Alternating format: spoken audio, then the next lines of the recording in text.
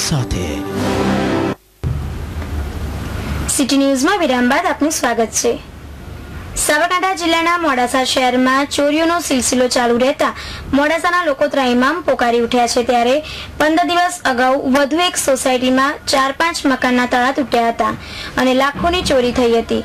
તેની હજી ફરિયાદની સહી સુકાઈ નથી। ત્યાં તો આ તસ્કરોએ ફરીથી 1,70,000ની મત્તાની ચોરી કરી પોલીસના મોં પર ફરીથી થપ્પડ મારી હોય તેવું લાગી રહ્યું છે। મોડાસા શહેરમાં કોણ જાણે કે કેમ મોડાસા શહેરને કોઈ ચોરોની નજર લાગી ગઈ હોય તેમ મોડાસામાં અવારનવાર ચોરીઓનો સિલસિલો ચાલુ જ રહ્યા કરે છે। જ્યારે આ સોસાયટીમાં ચોરી થઈ ત્યારે પોલીસ બિલકુલ આ સોસાયટીની પાછળ બાયપાસ ચોકડી ઉપર ખડે પગે હતી। ત્યારે આ સોસાયટીમાં રહેતા પિતરાઈ બંને ભાઈઓના ઘરે દરવાજા તોડીને તસ્કરો ભાગી છૂટવામાં કામયાબ રહે। ત્યારે લોકોનું કહેવું એવું છે કે શું પોલીસ ચોરોની રખેવાળી કરતી કે શું સોસાયટીની રખેવાળી કરતી હતી તે એક પ્રશ્ન મોડાસાની જનતામાં ચર્ચાનો વિષય બની ગયો છે।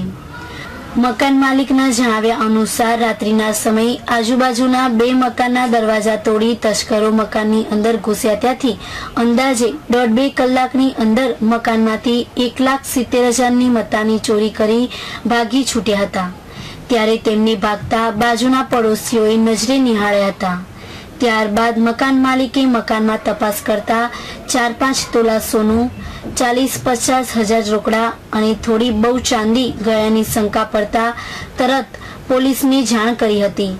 ત્યારબાદ પોલીસ જાણે કે આરામની નીંદ લઈને આવી હોય તેમ સવારે તપાસ કરવાનું આશ્વાસન આપીને ચાલી ગઈ। જો આમને આમ ચોરીઓનો સિલસિલો ચાલુ રહેશે તો મોડાસા એક શિક્ષણ નગરી નહીં પરંતુ એક ચોરોની નગરી તરીકે ઓળખાશે।